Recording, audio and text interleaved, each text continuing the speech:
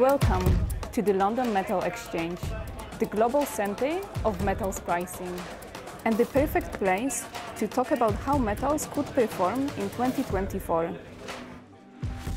And the outlook mostly depends on China. The property sector is likely to remain weak, and that's going to weigh on demand. And there's something else: inventories.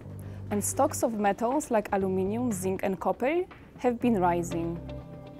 They are still tight historically, but concerns about supply have eased, at least for now.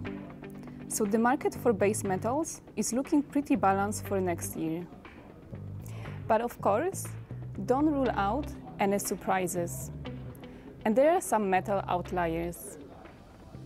The biggest one is nickel. There's lots of it around, so expect nickel's price to remain depressed. And that's unlike gold. It's been a stunning performer this year, hitting record highs. And we expect it to do well in 2024. If US interest rates come down, the dollar weakens, and current geopolitical climate continues, that safe haven demand is likely to remain. And that will keep gold prices shining.